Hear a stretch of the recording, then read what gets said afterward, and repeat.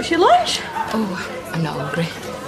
I'm always the same when I've met someone. Oh, boring old Brian. You could do better than him. I have got a good feeling about him. The way we met was so natural. Do you remember when Carrie Bradshaw dropped her handbag and Big helped to pick it all up? That'd never be Brian. He's got a clicky it. Oh, all I know is we click it very nicely, thank you. I've always admired teachers. 30-odd kids in the palm of your hand. I mean, orders in approximately. Though the law of averages says you're bound to get a few weirdos. Julia, don't you think he's a bit old for you? Oh, I like the man to be older. And do you like the man to be married? Separated. Margaret's left him. Oh, yeah, I wonder why. Because the spark's gone. Newsflash. People change. I don't want to have to tell you this, but there were rumours that he'd slept with a pupil. No! Yeah. Well, no wonder him and John get on so well. Once again, we're not property of the week. Can't please all the people all the time. 2% they take for setting up 2 measly viewings. It's their own time to sell. First-time buyers will love this place. People have got no job security. Christmas is round the corner. I reckon we should take it off till spring. Oh, yeah, you'd love that. Wade's aren't marketing it properly, or the shop. The books speak for themselves. My dad was spinning his grave. He knew how much we took last week. I think you better work on your sales patter. Oh, what? A thriving gold mine? 5-star service from 3 generations, the lifeblood of the community. We've talked about this, Ashley. Well, what's the point? Whoever buys a butcher anyway will turn it into a nail bar or something daft. I don't care what they turn it into. We just take the money and run. I'm going to call into Wade's on my way to pick the boys up, give them some constructive criticism. I've given up 2 free periods to come here. It's much appreciated. Hot chocolate, fiendish Sudoku, comfiest chair in the staff room, all gone for Burton. Well, I'm sure we got a tin of hot chocolate in the bag. Telephone's a wonderful invention, John. I've learned to be very careful about what I say on the phone. Oh, vis-a-vis the other. Well, Julie, actually. What, my Julie? The woman you know for all of 24 hours, yes. Luminous smile, hourglass figure. I've only hit the jackpot. And what about your Margaret? Oh, dead in the water. I've been in the box room since Whit Sunday. Look, Brian. Cook, childbearing hips and all my Julie. Not that I've got the energy to be chasing after nippers. And your old teaching puts you off kids for life. It's a big ask. What? It's a big ask. But I need you to cancel your date with Julie. It's too risky. For me and for Fizz. She works with Julie. Julie knows me as John Stave, and you slipped up last night. Nearly called me you-know-what. Hold up. Firstly, shame on you, sir. Ask is a verb, not a noun. Thought better of you. Secondly, dream on. I've ironed my shirt, I've polished my shoes, I'm out to trot. You don't understand. Fizz and I lead very compartmentalised lives. It's the only way we can feel safe. Is it really that bad? We know we can't relax into friendships, share confidences, get sloshed. Such a worry word, John boy. It's the price I have to pay. I was going to take her to Far Fusion, splash the cash. She fancies me Ron. I'm not exactly beating him off with a stick. Hey, but plenty of girls will go for you. Yeah, pavement crackers. What happens if you call me Colin again? I won't. What happens if you get drunk? I conk out when I'm drunk. Margaret reckons I'm type 2 diabetes. Oh, come on, I'm begging you here. Please, just tell me that you cancelled Julie. Oh, it seems such a waste. We're talking about the safety of my wife and unborn child. OK. Only for you, John boy. Can't have been much fun witnessing that murder. Oh, sorry. Where's Jack? Both Jacks are asleep. Look, don't tell him about last night, eh? There's no shame in being upset, you know. Yeah, I know, but he's got enough on his plate without worrying about me. Oh, sorry, I'll knock next time. Thought you'd gone back to bed. No, I'll run out of fags. Well, I could have got them for you. But I am quite capable of walking round to the cabin. Well, for the time being, anyway. Have you had any lunch? Cup of tea and a fag? Jack. I'll go and get you some fish and chips if you want. No, save myself till later. Right, you brew up. You, take weight off. Get down here. Come on. Look, kids. Don't wrap me in cotton wool. I just want to do what I like when I like. With whatever time I've got left. I'm happy as Larry here with you three. And a life full of memories. Mission unaccomplished. If I told her he was on day release from death row, she'd still be going on a date with him. Well, when she switches her phone on, she will find that Brian has blown her out. Oh, the relief. Just please make sure he stays away. My blood pressure can't cope. What have you got in these bags, Lisa? See you in a couple of months. Oh, you'll get your reward in heaven, mate. Rather have it now, cash preferable. Listen, I'm glad I caught you in dib mode. I need a favour. Bad luck, I'm skinned. Time, I need your time and your beautiful salon soft hands. Well, I'm just a bit busy at the minute. I've got a flat pat thingy of drawers, cheap, cheerful, stupid name, full of blubhausen. Anyway, I've got a mental block with the instructions. Well, can't Tina help you? No, because she's out tonight. Come on, there's a couple of cans in it for you, some cheese on toast, gourmet style here. Come on, I'm in flat pack hell here. All right, but only half an hour. You are the toppermost. There you go, my love. Wait, what's that face for? How beautiful is that? Oh, give over. Oh, come on, I've had hundreds of these. I've worn one or two on my head, courtesy of Alvera. Yeah, I remember. I wouldn't make them for my Cyril. I said I'm sick of the sight of them. Well, if you open me up, you'll find half man, half hot pot. Not to mention half cut. No, even the first pint. I would take this to my desert island, Betty's hot pot. Betty's worried it's going cold. And I've enjoyed every morsel, thank you, lovely. Thank you. You silly beggar. Oh, Julie, it's me. Look, I know you might be feeling a bit fed up, but me and John are in the Rovers if you fancy. So just give me a ring or bob me a text. Let me know you're okay, yeah? Voicemail. I gathered. What? Well, how do you know she's fed up? Because Brian's blown her out. Yeah, and we're not supposed to know that. Brian said he'd keep me out of it. Oh, well, I'm sorry. I'm not quite mastered the art of telling whoppers. You've had a lot more practice. What can I get you? Just orange juice for me, Betty. Emily, what are you having? I'm in the chair. Nothing just yet, thank you. I'm looking for Rita. I've had the most wonderful news. Oh, have you won the lottery? In a manner of speaking, an unknown benefactor has donated £2,000 to our church roof fund. Oh, great. And that was exactly our shortfall. We have a guardian angel in our midst. It's only money, obviously not short. Now we can get the repairs done before winter sets in and does even more damage. And unknown benefactor, eh? Can you just move your head a bit? Your halo's blinding me. If there is a God, he's got one hell of a property portfolio. And, I just wanted to get in these good books before I went. Hey, come on. Crack a smile for a second, man. Just can't imagine life without you. Tell the lad about me, will you? Every day. Oh, no, come on, you bore him stiff, no. I just want to be mentioned in dispatches every now and again, that'll do. People defy the odds all the time. You could live for another 2 years for all the doctors know. Hey, what about that woman in the Daily Mirror? Complete remission. Doctors can't explain it. I baffled Alvera for half a century. No reason why I can't do it to fellas in white coats. Exactly. You're a good girl. 5 makes 10. Cheers, Betty. Oh, could be Julie.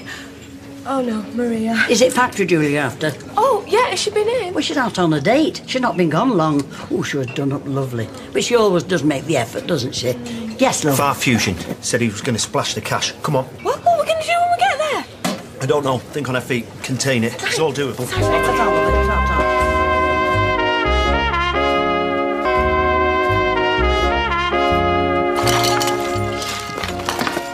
Do you reckon that this is a side panel? No, that's the bottom of the drawer, that, I'm telling you. Oh, we could be all night. I'll get the cheese on toast going. No, you're all right. I'm going to get off. What? Joel's toolkit. Tina's got Dad's toolkit. He's bound to have one. Right. So the look in here. Right, there's got to be one in here somewhere. Yay. Oh! Don't look! It was meant to be a surprise. What's he doing here? I just came to lend a hand, which was nice. I said get out! Hey! Whatever. Later, dude.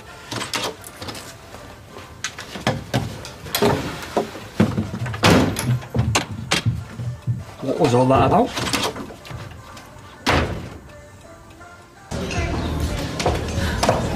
This place has been on my wish list for months. I've got to the top of the class, Mr. Packham.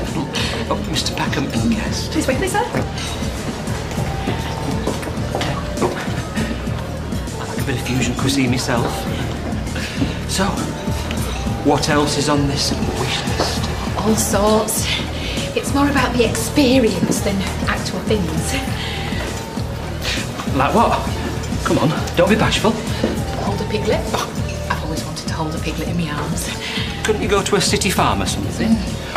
Right to Jamie Oliver's. I know, I've been very lax about making that one happen. What else? Time travel. So I could go on a date with a young Oliver Reed. Tea time-ish preferably, so he could string a sentence together. So you like your men good looking then? No point. Oh, I mean, nice looking. I guess I wouldn't be here now. Good save. Oh, you've got a lovely face, Brian. Kind and wise. And minimal thread veins. Tell me one more. To see the Flatiron Building in New York. So majestic. Oh, I'd love to bite into the Big Apple. But for now, I'll make do with the poster. Brian, you're staring. I'm just drinking you in. Can we have this one? This way, please, sir. Thank you. Do you fancy sharing some prawn balls?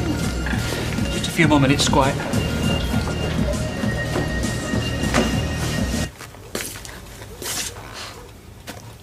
I didn't think. I'm sorry. What for? Couldn't work out why you went off on one. That's your dad's stuff. His hands are the last hands to touch it. Total clown. It's my idea to raid your dad's toolkit. David was just being a mate. I just wanted to put the chest of drawers up. Surprise you. I know, I'm sorry. It's alright. I can't believe I went rummaging through your dad's stuff. I overreacted, okay? Just ignore me. Why were you so hard on David? T? I heard you. I'm sure he'll survive. You've been on such a downer on him lately. I've never seen you so cold. Do you want to finish with me? What? I feel like I'm making you unhappy. No. Or maybe you don't like living with me. Maybe it's making you regret things, or... Listen. If you still have feelings for David, I'd just rather know. Tina, I just need to know what's going on up there. The only thing we owe each other is the truth. So, is it David? I knew something had happened. Right. Okay, well, you know, if it was just physical, then maybe we can get past it, but if you're still in love with him... If I'm a bit self-conscious, Brian, it's because I wasn't expecting the whole double dating thing. Me neither. We had the munchies. Thought it might be good fun. Well, that's a bit of a U-turn. Fizz spent most of today trying to put me off you. Did she buy Jingo? It's a bit rich, isn't it? John. Just a bit protective of her. The stuff she came out with does not bear repeating. Try me. Oh, I was winding her up. Excuse me. I'll nip to the, Good idea. Hey, I tell you what, when you get back, Fizz and I will have gone. We'll leave you a bottle of wine. Our treat. Yeah, I won't want to cramp your style. Bye then. Have a bottle. You've only been away from the classroom 2 minutes. We always used to say that furniture sweatshop was like school, hey, Brian? We did, John. We did. Oh, yeah. It's all doable. Oh, might be wifey. Hello? No, this is a waiter, madam. I think the gentleman you're after has just gone to the restroom. Well, it was ringing, and I thought it might be urgent, so... No, he's not alone. No. Blonde. Far Fusion. Just behind Kendall's, yes. Will you be joining them for dessert? Hello? Come on, let's get out of here.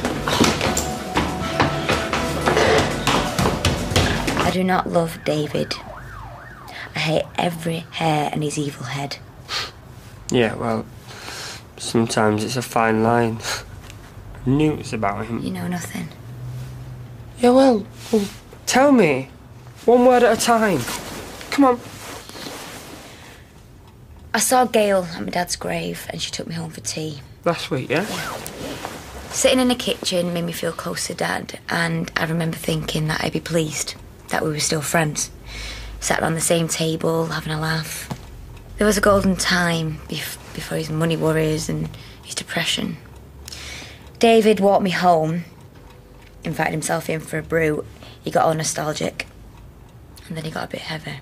Said that me and him were meant for each other. I told him straight, I'm with you now.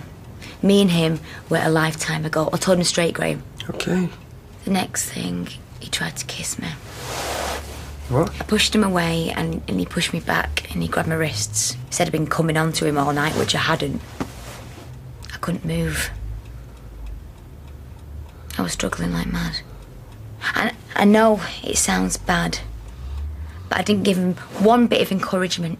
He had me pinned down so I couldn't move. His face was right here. His breath smelled of tea and Tic Tacs. What did he do to you? He frightened the life out of me. Did he? No. But when I was pinned down, for 1 nanosecond, I thought he was gonna. But he didn't. Pud-pud? I don't believe it. What? I call it pud-pud. You're not a Tory, are you? Labour till I die. I knew it. I know you're pud-pud and all. Careful, there's a couple of red herrings in there. Pa! Come on then, name my pud-pud. Creme brulee. Oh, Miss Julie, I'm afraid Cupid's hit a main artery. Margaret? Margaret? As in Margaret? Oh, she knows I exist then. Julie is a mate of John's, an old colleague. There was a whole bunch of us, one big platonic bunch of workmates and colleagues. And... You're not separated at all. His brain's separated from his unmentionables. Before you go off at the deep end, nothing's happened. Tell her, Julie. We've had a nice bite to eat and a gab. I'm sorry, Margaret. I'm not in the habit of dating married men. Say you're welcome to him, but you seem quite nice. Oh, he's all yours. You know what they say in those consumer programmes?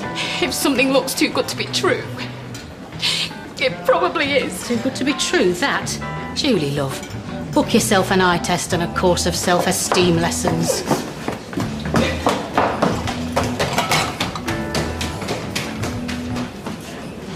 Reckons he needs the brownie points in heaven. He's so matter of fact. And we're not to tell Emily it was him, by the way. He's getting quite stroppy in his old age. Doesn't look like he's dying. But he is, Ty. We should take a cue from him, head on.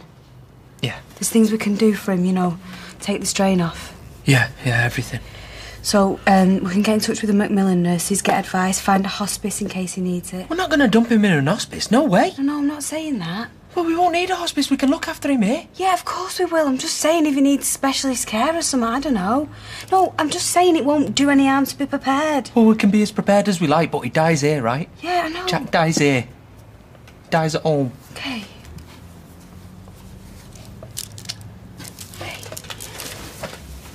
Hey, it's not her fault you're living a lie. She can do a lot better than Brian. Oh, great. Do not take one up the duff.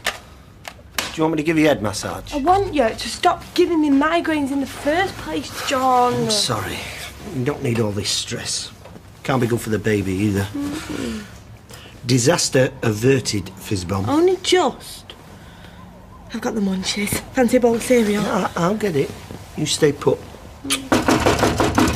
Julie, down to a penny. Should I say you're in bed? No, let her in. She has no luck, that girl. Margaret's kicked me out. For real this time. Why? What happened? Customer service has done me in. How do you mean? Some slimy waiter answered me phone while I was in the loo. Sang like a flaming canary. With Julie? With Julie. But you can't just give up on your marriage, Brian. You've got to fight for it, haven't you, John? Yeah, whatever it takes. Margaret will be feeling humiliated. She just needs you to wriggle on the hook for a while. With my sciatica. Me and Margaret, finito bonito. Now, be all right on here. You got a couple of pillows I could cry into. I'll kill him. I called his bluff. I wanted to give him a reality check. He ran off. Couldn't get away quick enough. He needs to pay. You just want to beat him up. I want to stab his vital organs. I want to pin him down with a nail gun. You keep fantasising, don't mind me. He frightened you. Nobody gets to frighten you. This isn't about your ego, Graham. If you go after David, you'll end up back inside. I can't bear the fact that he frightened you, that he even went through your mind, that he was It gonna... was in his eyes for a split second, like it's in yours now to knock 7 bells out of him. Right now, you're frightening me. I'm sorry. I don't mean to. I am asking you for my sake. Just leave it. Why? Because it will escalate. Because I don't want you getting hurt. I want to put this behind me. You're letting him get away with it. No. We'll freeze him out of our lives. We'd have to talk to him. We won't look at him. He doesn't exist.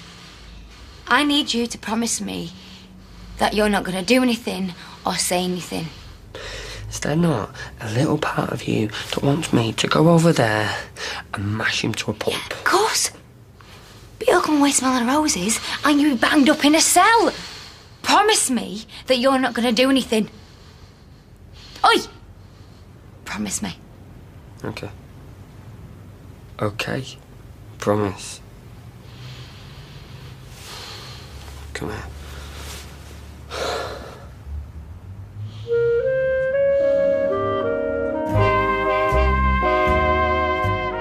Well, if you want an insider's look at what's coming up for David and Graham, go to itv.com/Corrie right now for an exclusive interview with Jack P. Shepherd, the actor who plays David Platt.